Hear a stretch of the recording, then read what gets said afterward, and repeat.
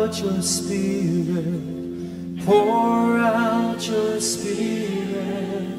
Be viewing the outpouring for your refreshing and infilling. Pour out your spirit.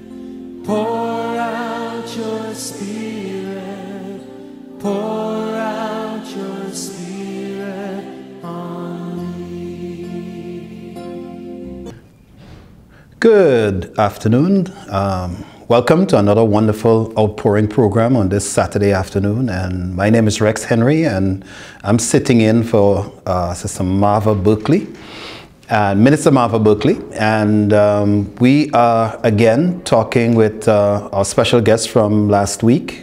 This is part 2 of a discussion on how people who are in business get interrupted by God and get involved in the work of the Lord. And last week we kind of laid a foundation for that. So this program, if you're new to it, it's called the Outpouring Program. And we spend a lot of time talking about how the Holy Spirit moves with people, how he gets us into that deeper, meaningful relationship with him. And today we're taking it from a different angle. We're going to talk a little bit about the bigger kingdom of God and what God is doing so that you could help to find your place in it. So let me take this time to just give a few, get our guest to introduce his thoughts for today's program, and then we're going to start engaging in it. Brother Lord? Yes, we want to thank you for having me on the program once again. Thanks to the viewers.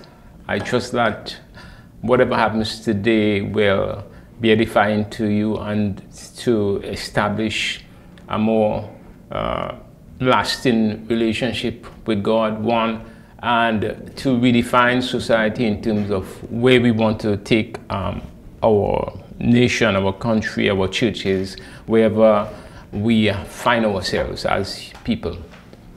So I think today we want to clarify a few things in terms of how the kingdom functions. We want to clarify, and we want to not redefine, we just want to bring clarity and definition to when we talk about the kingdom, where we find ourselves inside of there, irrespective of where we are inside of the world. And I want to say the world rather than the church, because it is the church that must influence the world. Mm-hmm. And this is where we find our place and our significance and influence in the marketplace. Mm-hmm. How do we shift the atmosphere? How do we shift society? This is where we are called to influence others, to bring rational thoughts and actions to a world that we know is in upheaval. The Bible declares that creation grows until the manifestation of the Sons of God. So we just want to reestablish our dominance and to say that we are responsible. We take responsibility for what is happening, and so therefore we must understand where we find ourselves, one, and from that context we can then begin to influence society and others around us. Okay, so for viewers today, I'm going to make a quick recap for last week. Last program, for those of you who get a chance to see it. Last program, we were bringing together a couple of elements. One is the Outpouring Program and the move of the Spirit and how God moves on people and get them engaged in the action of ministry. That's one. Two, we were discussing a new organization, old idea, but a new organization that is reaching out to young men on the streets. And these young men, Pastor Lord, in that sense, a pastor is a person who shepherds people. And he's been taking a lot of his interest onto the streets, his impacting of young men on the streets, and we kind of touched on some of the things that motivated him to use some of his resources to get into that. In addition, we just kind of skirted around a little bit about something that we're doing on Father's Day weekend, where we are attempting to have a broader coalition of people across denominational lines to come together to see if we could have a redemptive movement. There is already a movement for prayer for revival on the island called that's a Mobilization Tobago, and we've got people from across the island coming together for prayer. They're coming together for training and a number of things like that. And this movement see great value in this men's movement called Men of Purpose. In the island of Trinidad, there's already a Men of Purpose there that's doing some things from a local church standpoint, but the Men of Purpose movement in Tobago is across denominational lines. They're inviting leaders, young people, older people, and attempting to kind of tap into those people across the community. And there are a lot of other people who see great value in what they're doing, and therefore this program we're gonna develop a little bit of that on today's program. I wanted to not bore you too much because, you know, sometimes your viewers are sitting there, you think you already know what we're going to talk about and stuff. So we want to take it from a different angle. In the book of Ephesians, chapter 2, somewhere around verse 11, Paul tells us that Christians were strangers from the commonwealth of Israel and aliens from the covenants of promise. The idea that God has some promises through Abraham that came upon the Gentiles through Jesus Christ. Now, Abraham, God said concerning Abraham, I know Abraham, that he will command his children after him, that I would be able to perform that which I've spoken concerning him. And when God spoke to Abraham, the things that God spoke to Abraham would have had two generations of sons after him, Isaac and then Jacob. And then they would have gone he had 12 sons. They went into Egypt, which we were there for 400 years. So if, let me say, they had 4 generations in every 100 years, that would have been 16 generations on top of the 4 we just mentioned. And then God told them, I will bring you out in the 4th generation, which means that they would have another 4 generations that would come out. So we're talking about 16 plus 4 plus 4. So God is a God of nations. He's a God of generations. And what we want to talk about this evening, is how we are attempting to have an outreach that mobilizes leaders to begin to think of how do I find my place in a community where there is a God who thinks multi-generationally. In other words, if I died tomorrow, it does not affect what God is doing.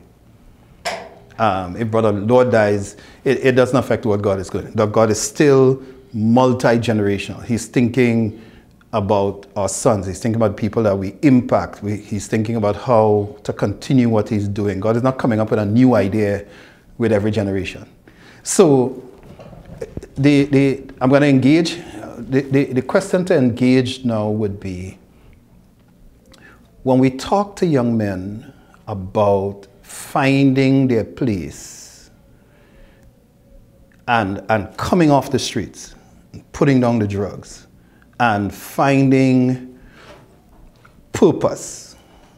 I know that you've have in your heart something about structure, and that Paul had a model in his mind when he talked about from the book of Ephesians chapter 4.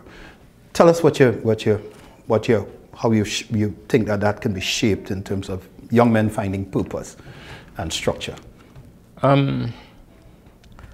You know, it's very interesting to sit back and look at a country in terms of where we were and where we're heading.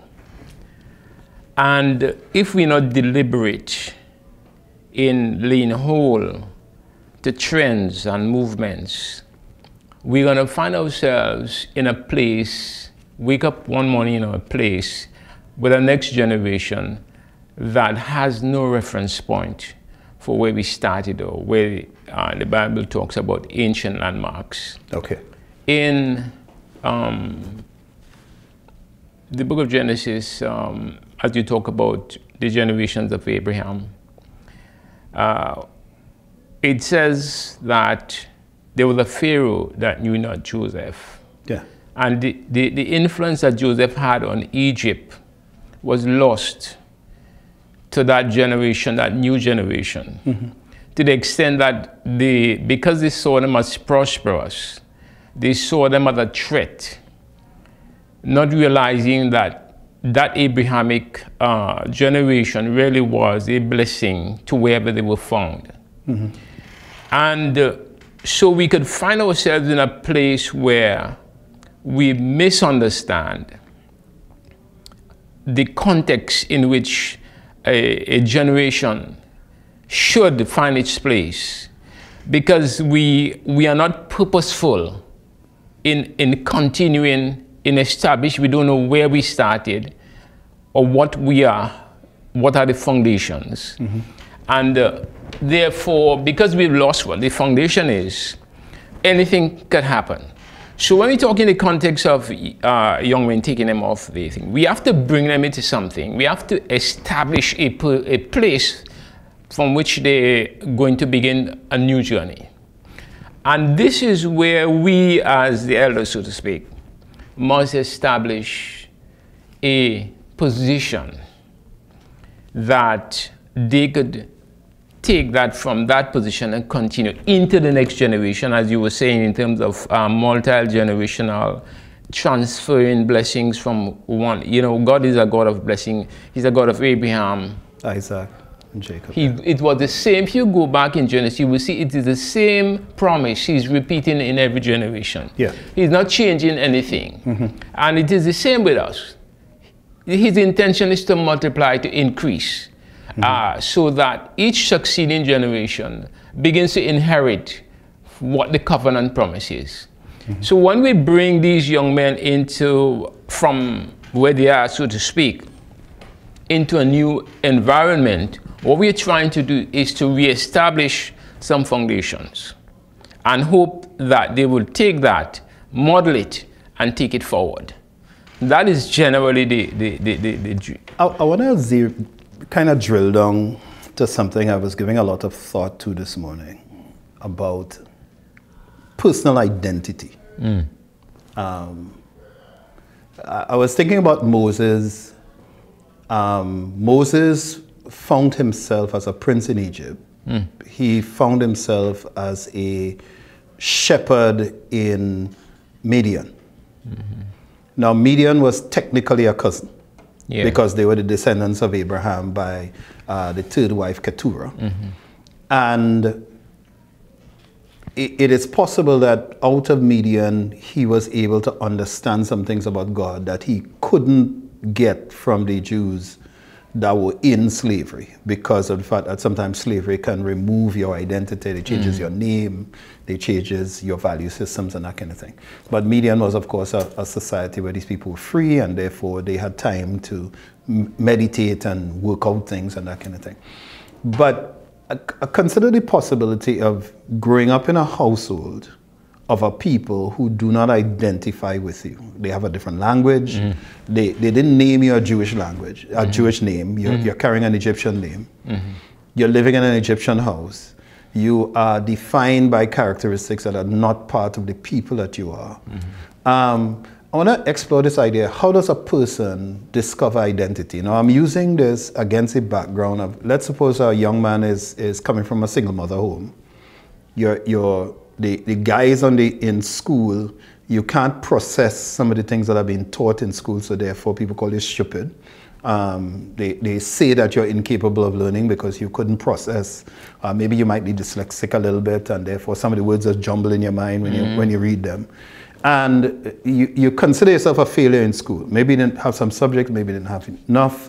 And there is this idea of trying to figure out who I am. And then the guy said, join your gang. You know, there's an easy way of making some money, or we're going to use you to spot for us. So if you see anything happen, call us and we're going to be able to run, and that kind of story. How does a person discover identity? How do I define myself? How do I find myself?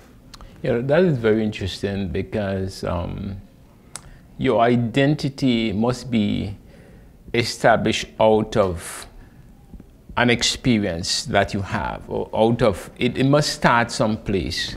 One of the places in the Bible where God affirmed Jesus, this is my son in whom I'm well pleased. Yeah.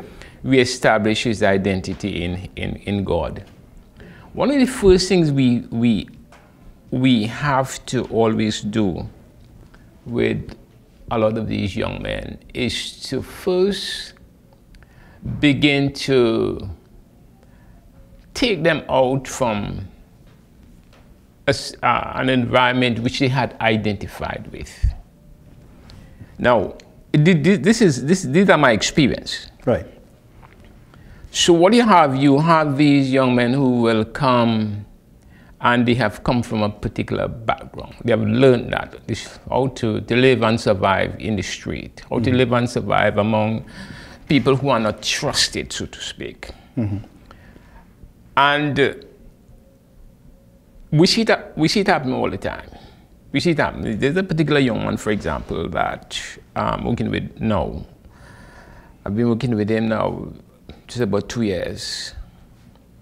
And it really is amazing to see how they begin to slowly reconfigure.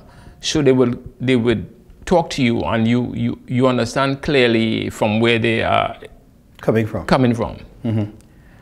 And they know it's coming from a place, I want to trust you, but I don't know if I could trust you. And what you have to do is to be very, you have to understand where they are. And position yourself in a place where they could actually see through you in terms of your motives towards them. But what you're doing is you are trying to establish in them a new identity from which they can platform to move forward. Because where they came from is a place of mistrust, is a place where maybe we not take it all. Yeah.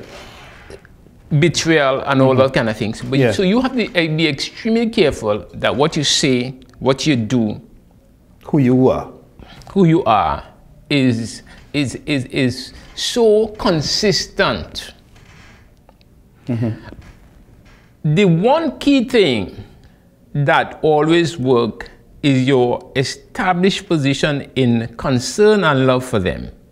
The Bible says love never fails. And that is why Jesus was super successful, because God is love.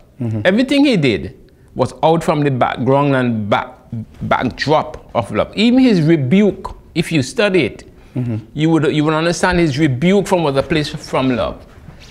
And what I have found is that once you show them that you're genuinely concerned about where they are, they slowly adjust. Okay. It takes time. But you see the adjustment taking place until this particular young man I think telling you about, he was at my place this week, and I could see a further shift. I could see that he was relaxing and he began to converse with me from a different place. But before you go on, I think there's a question burning in my mind. Yeah. How long have you been at this process, developing your understanding of this process that to reach to these young men on the street? Well, in terms of? Well, in terms of developing the passion, the techniques, the ideas, I would say, and how long you've been actively maybe stepping into this realm of. I would say we're looking 7 years. Okay. It is a slow process, because you really have to. One of the things you have to also do is that you also have to, I don't want to say this cautious, you also have to guard yourself. Okay. Because the thing is that you are stepping into a new environment yourself. Of course, we, as you use the word, we've been interrupted by God to do this. But you yourself is stepping into something that you really don't know. There's no map. There is no textbook to teach you how to navigate this environment. And therefore, what gives you the confidence to step into that? How do you ensure that the outcome that you intend will be achieved? And therefore, we have to start from a place where we express genuine concern. And you know, there's a saying that when you speak the truth, you don't need to worry. You don't need to make excuses. When you speak the truth once, whether you forget or you didn't forget, the truth remains the truth. Right. If you lie, you have to remember. Yeah, you have to make up another lie to back it up. Right. Yeah, yeah. So if you establish a position of love, but let me add another question to that, because we're drilling down in the economy of God. A person is coming out of a place of distress. Let me say I was selling drugs for the big guy around the corner. Yeah. I am looking to pull something over on him because I'm trying to build myself to be like him. A man in the community says, look, I don't want my whole community to become about drug selling. I don't want all my young men to be thinking at some point in time they're going to have to pull a gun on me in order to pay the drug pusher because they bad spend his money or some kind of thing. And that I don't want my society to keep collapsing down upon itself so that my community has no future. But even when you are attempting to build trust in this guy in the community, he himself may not be able to help himself when he takes the handout you give him, and instead of using it as a hand up, he uses it as something to pay off the guy who he owed money. Yeah. Right?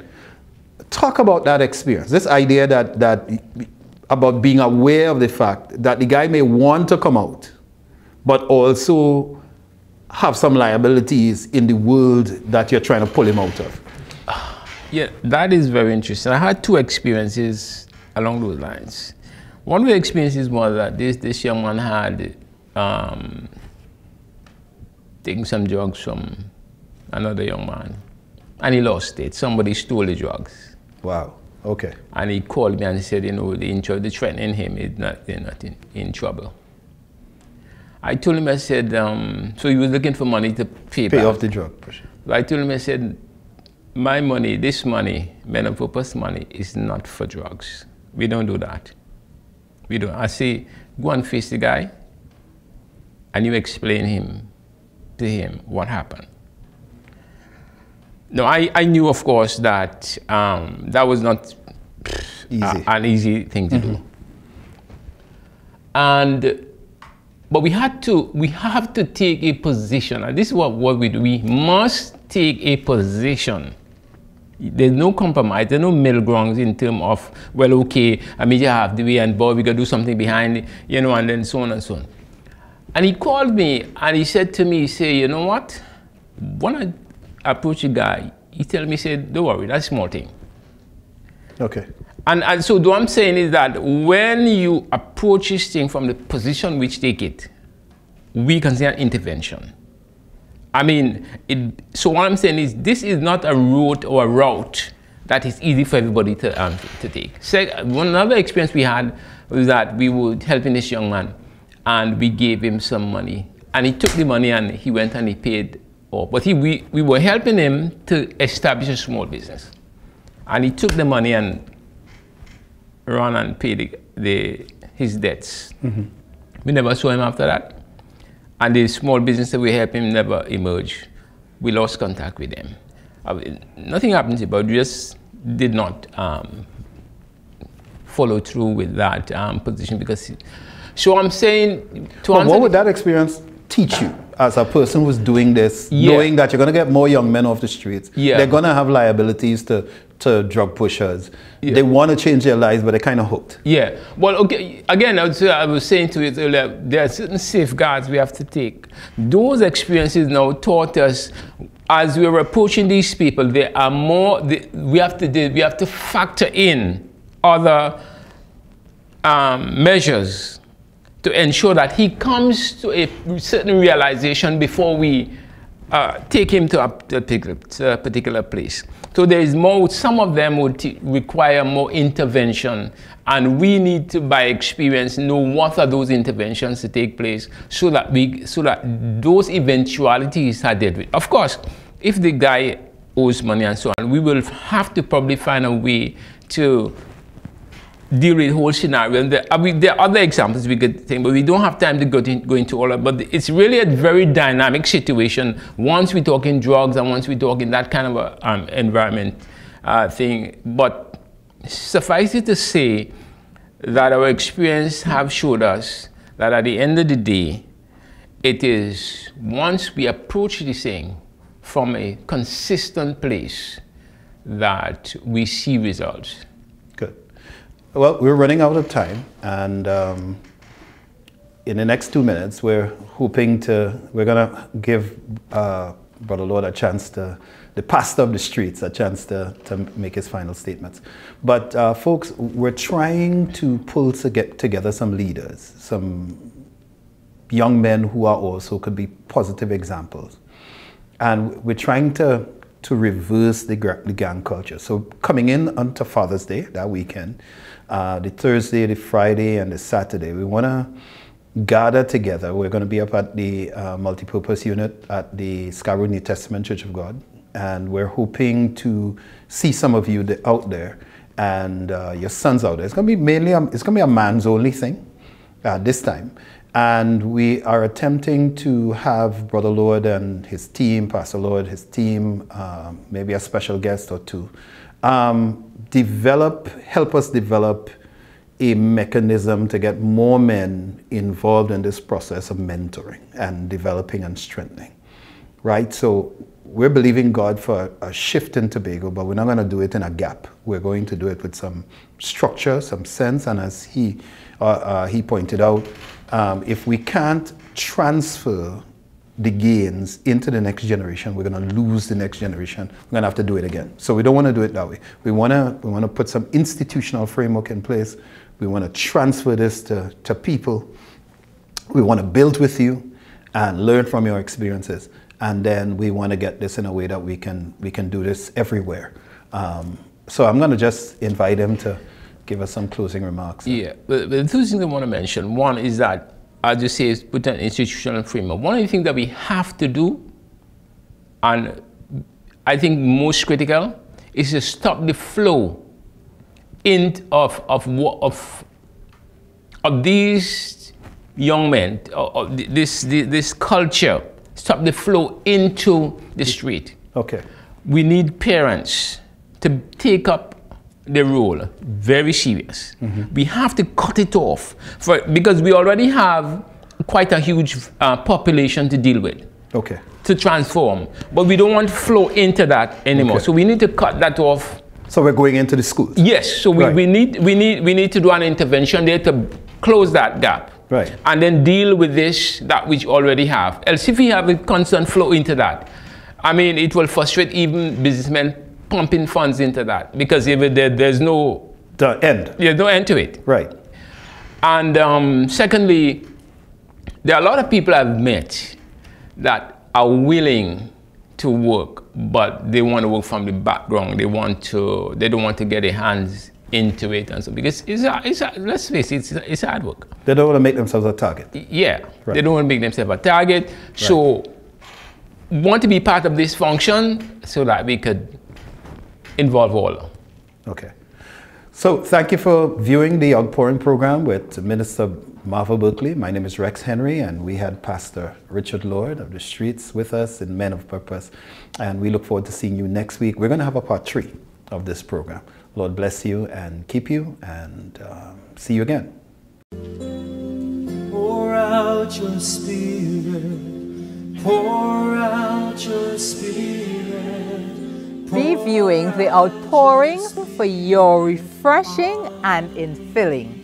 Pour out your Spirit, pour out your Spirit, pour